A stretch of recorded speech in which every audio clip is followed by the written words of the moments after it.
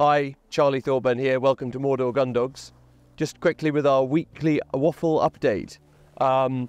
So from Waffle's point of view, this has been not a great week because I was away Monday, I was away Thursday, Friday, Saturday, and then on Tuesday and Wednesday I had man flu. So I was pretty hopeless, feeling terribly sorry for myself and not doing a huge amount of training. So Waffle's really this week just been out for his runs in the exercise paddocks with his brothers and his pals, and has done absolutely zero training since his last video when he was being really naughty. So we'll just come straight out with him into the field. We're going to do a little bit of healing, a little bit of sitting, a little retrieve, let him do a bit of hunting. Just keep it really simple and just see where he's at, and then we'll have a chat about it. Waffle. Heel. Heel.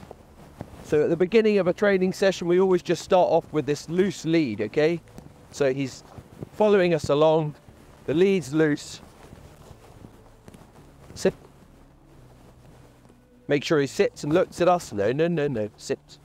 If I know a dog's going to jump up, if I can preempt it, I lift my knee up to stop them actually getting the opportunity to jump up. As I always say, prevention is better than cured. So just by doing that, I'm not giving him what he wants. Often I see people trying to push a dog down, saying, no, get down, and all you're doing is you're giving the dog attention, okay? So we've got two options, well, a few options when they jump up. One is a sort of assertive, we put our knees up and then they can't jump up, or they can, but they're not getting anything positive from it, so they just give up. The other one is we turn around and walk away. Obviously that's harder when he's on a lead. But what you don't want to be doing is as he jumps up going, no, put him down and praise him, because what I've just done there is he's jumped up and I've praised him. He doesn't care or even know that I've said, no, get down. That's irrelevant. He's just gone, jump up, attention. And that's all he thinks. Whereas when he jumps up and my knee's up here, he gets jump up and like, oh, his knee's in my face and oh, well, that's not much fun, is it? So he's not getting any positive. However, if he's down there, see, as soon as he jumps up, if I give him any attention, he's just going to think that's okay. And you always know the cocker people because they got dirty trousers. So I need to make sure I catch him when he's calm and when he's down, so I can praise him there. Good boy. Now I'm just going to let him up. Waffle, run away. Run away. Waffles. In me. Oh yeah. So we put him on his lead. Again, having had his little run around, and we just do another little heel session. And it's this repetition, and I'm going to make you all bored of watching Waffle, I think. But you've got to understand that this is what it's all about. We're just going over and over the same stuff. Okay, we're trying to keep that lead loose. We're trying to keep him attentive to us. Sit. Heel. Trying to gain his eye contact all the time.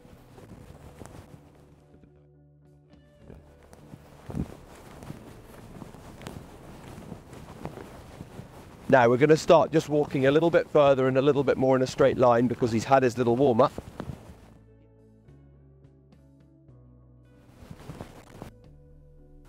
So whenever I feel I can, I start trying to do straight lines.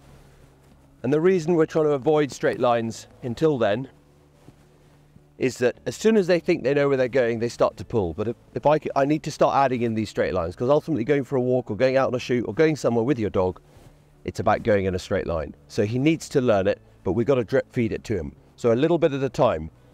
I walked across the field, which is maybe 25 meters and back again, and he did pretty well. I had to correct him once on the way out, and on the way back he started to lose his concentration. So I then had to revert back to a little bit of change in direction. It's about keeping on your toes all the time and never letting your guard down. Sit. Good boy.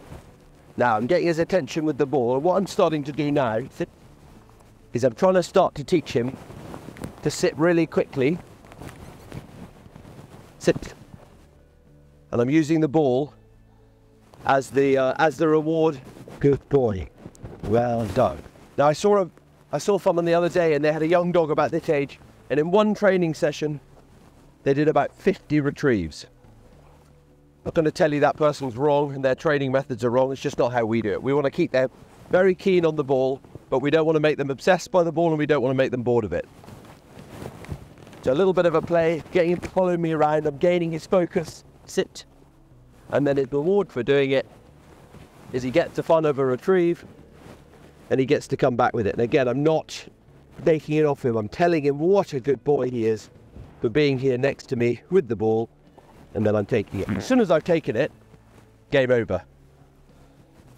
Often I see people, they take the ball off the dog and then they praise the dog, and as soon as they praise the dog then whizzes off looking for another one.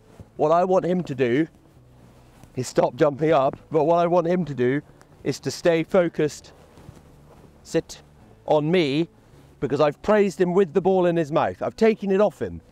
He's then gone, oh, am I going to get another one? So he's sitting for a limited period because he's still a silly little puppy, but he's sitting for a limited period focused on me, waiting for another ball.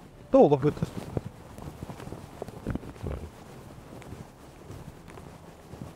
And it's always all about just getting him to follow me around, getting him to look at me.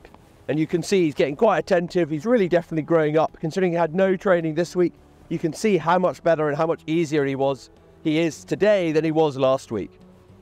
And that's just from preventing anything going wrong, because where we let them out for their runs, they can't chase birds, they can't get up to mischief, they're just penned in paddocks the size of this area here. And he goes out there for his run around with his family and he has a great time, but it's controlled. And therefore, he's not going to regress, he's not going to get any worse, he's going to stay at least at a level that he was at, even if he doesn't improve because we haven't done anything with him. But actually, I think he has improved because maturity is helping him on his way. He's much more settled and much more focused, even though he has his little moments. But you see how you've got to be on the ball so quick, because every time he doesn't get anything from me for doing that jumping up, I'm just getting out of his way, I'm avoiding him, I'm certainly not talking to him. He just goes, oh, it's really not worth that silly jumping up thing. Now he'll do it again in a minute or two because he can't help himself, because he's Waffle and he's all full of fun. But if we just show him that we are stronger-willed than he is, he'll just start to go, ah, what's the point? I'll just toe the line. Won't you, little Waffle? Thanks for watching. I hope you've all enjoyed and you're all enjoying yourself. And remember, you get out what you put in. We'll see you again next time.